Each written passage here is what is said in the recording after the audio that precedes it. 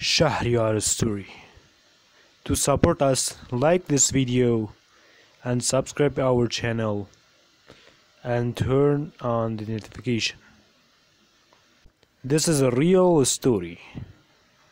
We changed the name of the people. When I was 18 years old and had just gone to university, I'm the only daughter in the family. My mom is a housewife. My mom and dad got married at a young age, and my mom played an important role in my dad's success. My father sometimes traveled distant cities because of his job as an oil engineer. When I went to university, my parents had no problem coming home late, and I didn't come home until nightfall. I was out with my friends. My mother has been friends with Abigail since she was a teenager. We went to visit Abigail once a week. She was married later than my mother and had a 3-year-old son. She and her husband helped us when my father was traveling. Everything was fine until one day I had to go to university until 7 p.m. But I got sick and had to go home at 3 p.m.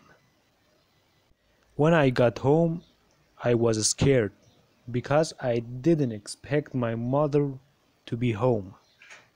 I heard my mother's voice with a gentleman. He wasn't my father. I was scared. I went to my mother's room. Unfortunately, I saw my mother in an awkward situation with Abigail's husband. They were very shocked to see me. I came out of the house. After that, my mother called me several times and said, "Come home, I will explain everything to you." I went home and argued with my mother. She said she had done it once. Your father wasn't home, and it was hard for me.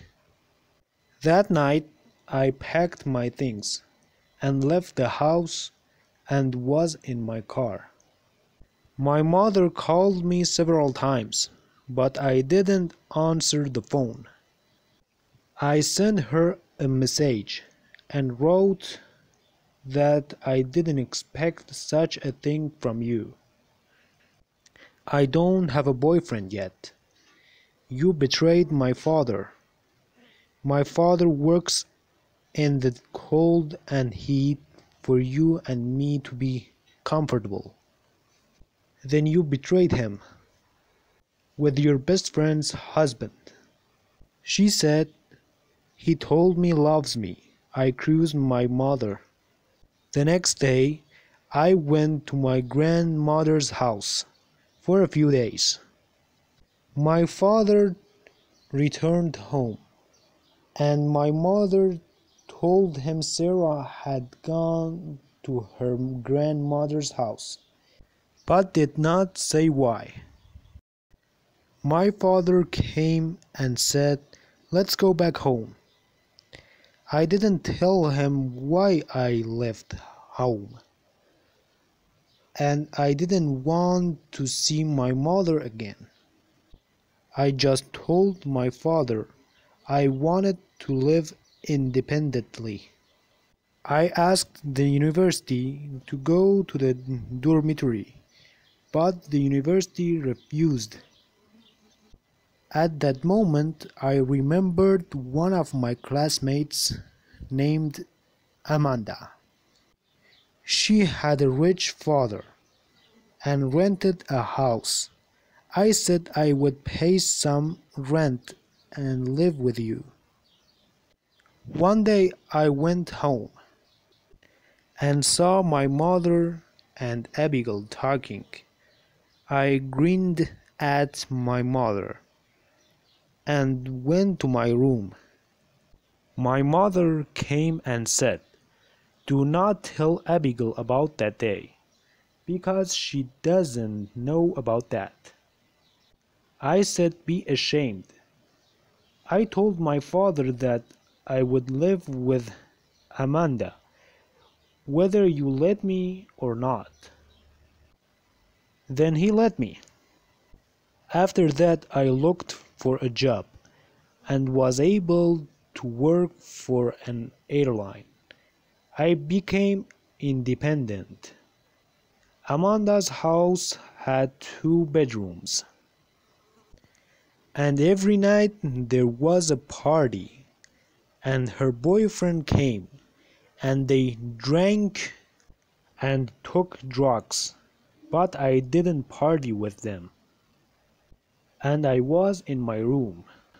Time passed until one night Amanda invited some of her friends, and I sat next to them for a few minutes. I went to my room because I didn't like drinking. After a few minutes, I realized from their voices that they were drunk. Amanda came to my room several times and said, "Come and have fun with us." But I said I was tired. An hour later, one of the boys who was drunk entered my room. I told him, "Why you entered without permission?" He tried to approach me, but I didn't allow him. He wanted to touch me, but I would not let him, and kicked him out of my room. The next day, I told Amanda that I am not safe here. Don't invite anyone else. Otherwise, I will leave this house. She said, "I always have guests. You can leave the house." So I left the house, and sometimes I slept in my car, and sometimes I went to my grandmother's house, but I didn't return to my house. Until one day, my father asked me a lot to go home, and I couldn't refuse, and went back home. This story for a few years ago, and my mother told me many times that she made a mistake and has not done it again. But I don't believe it, because Abigail and her husband are still coming to our house, and I feel sorry for my father and Abigail. Thanks for subscribing your channel and liking this video. Please share us your life story and send it to this email address. Goodbye, see you soon.